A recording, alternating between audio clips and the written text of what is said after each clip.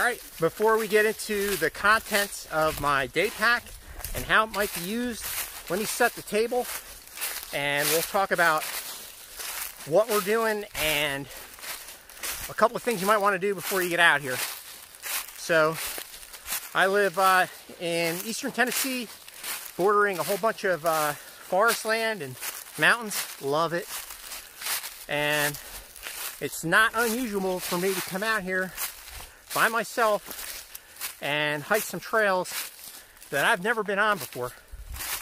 And some of them aren't even like frequented hiking trails. Sometimes I'll even go off trail. So, if you're like me and you do that kind of thing, or even if you stay on trail and, you know, you do everything as safely as possible, here's a couple of steps you might want to take before you head out. The first thing I do is, catch my breath. That's what I do. I notify somebody of my itinerary. So, in today's case, told my wife where I was hiking. So she knows where I'm going to be. And if I don't show back up, she's going to be able to send help directly to where I might be located. Second thing is you want to take a look at the weather. This stuff might seem obvious, but and I'm not just talking about the forecast for the time frame that you're going to be hiking on the trail for your day hike. I'm talking about what's projected for that night, the next day, the next night. And generally what I'll do when I'm packing is, I'm going to wear appropriate clothing for the hike, but inside my backpack, I'm going to pack the clothes that I think I would need to survive should something go wrong and I end up spending the night on the trail. And that could be anything from as simple of a twisted ankle to getting lost. There's all kinds of reasons why you might end up overnighting. So you want to have enough clothes in your day pack that you could survive the night. And I'm not talking about being comfortable. I'm talking about you're coming out the other side with all your fingers and toes. So, everything is recoverable. So those are the clothes that I'm going to be packing. And then lastly, what was my last point? Oh yeah, Google Maps, right? So that's free. Google Maps is free.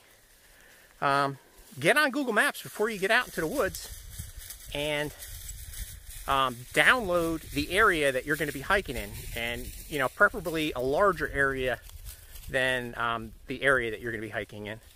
And that way that map, along with your GPS position on that map, is going to be available to you while you're out on the trail. And there's some tutorials on YouTube on how to download Google Maps.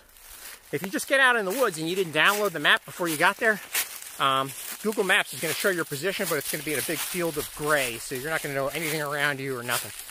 So you want to download the map, and then when you get out of your car, that's really the most critical time for your hike. When you set out, just take a minute. Don't just load up and run off in the woods, because that's when you're going to forget stuff. So drop a pin where your car is on your Google map. Open your map up, drop the pin, and then set out. And then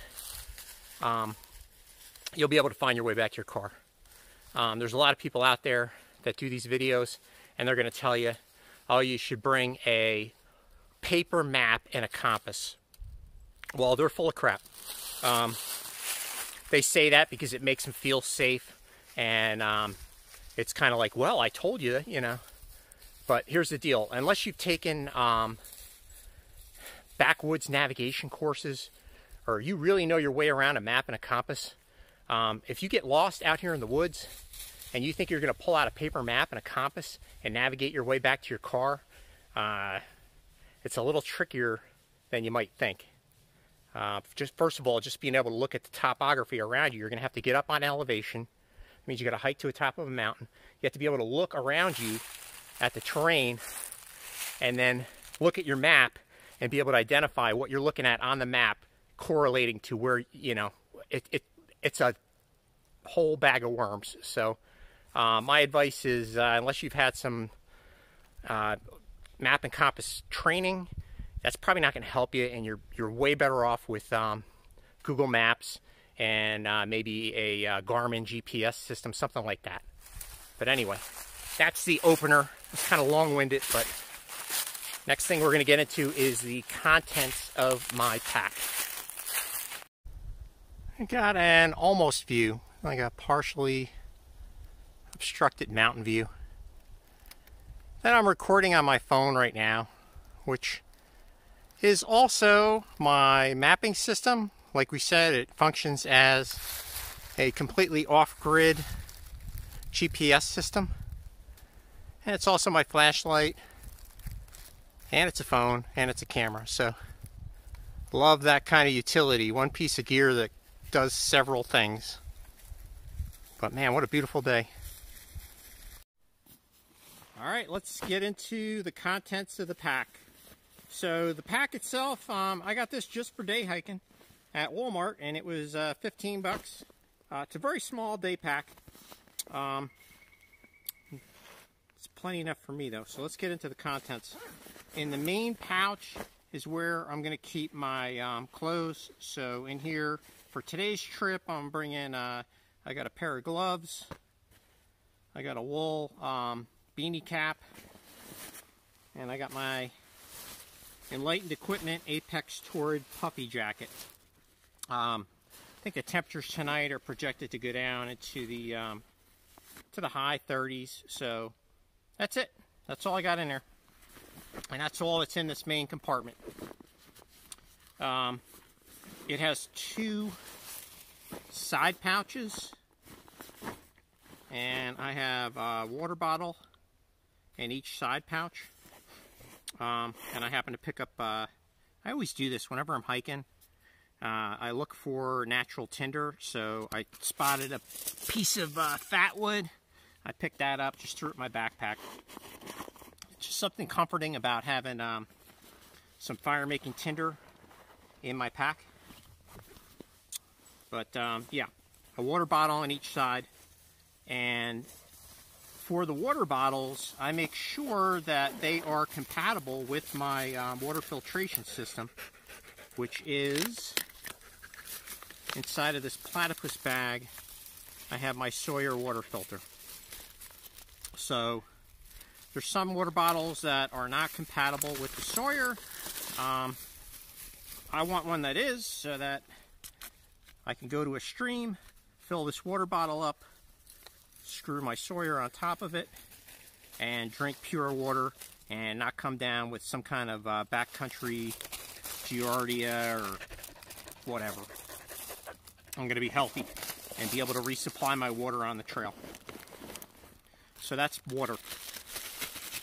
So total, I got probably, with the platypus bag, maybe 2.5 liters worth of water. I apologize for my dog panting right next to the phone. So, anyway. Get down, Lizzie. Down. Get down.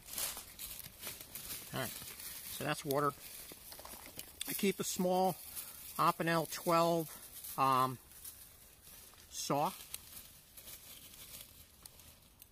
inside of there, so that it'll help me process firewood. And it's actually what I used to gather that piece of fat wood here.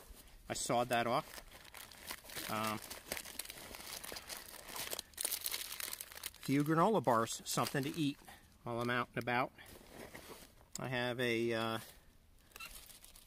More Knieve. This is a Companion HD. So it's the heavy duty Companion. I did a whole knife video. You check out my knife video and it'll talk more about this. But this is my field knife. Carries some toilet paper pills. So these are actually dehydrated toilet paper. You add a little water to it and it ends up with a wet wipe. And I just do that because carrying a roll of toilet paper is pretty bulky and I wanted something smaller. What else? I have a couple of emergency ponchos, ferrocerium rod, and a lighter. And the last thing in there is a small tarp and a line and stake kit. So that's everything I bring. Video over. Just kidding. What I'll do now is I'll try to set up a small camp using this stuff to give you an idea of what the finished product looks like if I had to spend the night out here. This trail is super steep. Probably not showing up on video, so I guess the best way to capture it would be like this. So my phone is level right now, and that is the grade. Yeah. Alright, I got it set up here, and we'll go over that real quick. Ideally, you're not going to be on a ridge line, and you're not going to be like down in a gully. The ridge, you're gonna experience colder temperatures and higher winds, and in the gully you're gonna get colder air because cold air sinks. So you want to be somewhere in the middle, preferably on some flat ground. And in this case, I got a natural windbreak and also heat reflector with this giant down tree, and I set up right in front of that. So I got a warming fire going and the shelter itself. I'll put a link to this tarp down below, but it's basically like a I don't know, 5 foot by 7.5 foot, $25 tarp. And I rigged the corners with guy lines. I didn't even use them for this layout here. And I had a separate bag with my ridge line, my pre-rigged ridge line, and 4 tent stakes. And I used all 4 tent stakes and the ridge line. But if you're interested in tarp setups, there's a million ways to do it. So check out YouTube for some help with that. But this tarp right here, just enough room to sit in and sit up underneath it. But it's going to give me good coverage from the wind. That's something to be mindful when you set up. Make sure that you're sheltered from the wind. And it's going to be big enough that I could lay down if I needed to. Now you can see there's a lot of leaves on the ground here. Ideally, in a tough situation like we're talking about, I would probably sweep all those leaves up and stuff them underneath that shelter to give me some insulation from the ground. As it stands, that daypack I have has a pad in it that goes up against your back, so I could sit on that, and that would keep me from losing heat through conduction. I'll give you a walk around here.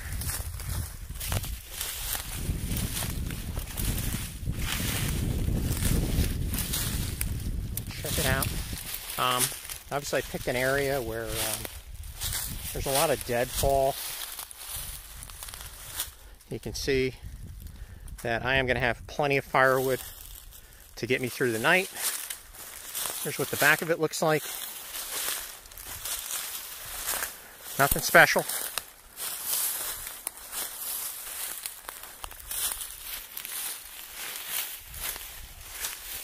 But definitely going to give me coverage from the wind, and I'm going to get some warmth, reflective warmth off the tree and everything from that fire. So I guess the only thing missing in my kit is one of those reflective survival blankets, and I probably should get one of those and throw it in there. And of course the poncho I would open up and spread out as a ground sheet under the bottom of under the tarp to keep my butt dry, my body dry if I lay down. I didn't do it in this case because those ponchos are like genies. Once you take them out of the bag, you can never get them back in there. They're kind of disposable that way. So you just have to use your imagination. The poncho would be laid out underneath. Of course, the poncho would be on top of all these wet leaves here to keep me dry, but the wet leaves would provide some insulation from the cold, dark ground.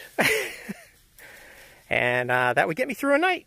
So that is the content of my day pack and how it's utilized. So I have water, I have food, shelter, clothing, basically everything I need to get through 24 hours. Can definitely be uncomfortable, but I'm going to stay alive. And I hope you guys enjoyed the video. If you did, don't forget to thumbs up and subscribe for more content like this. You guys have a good one.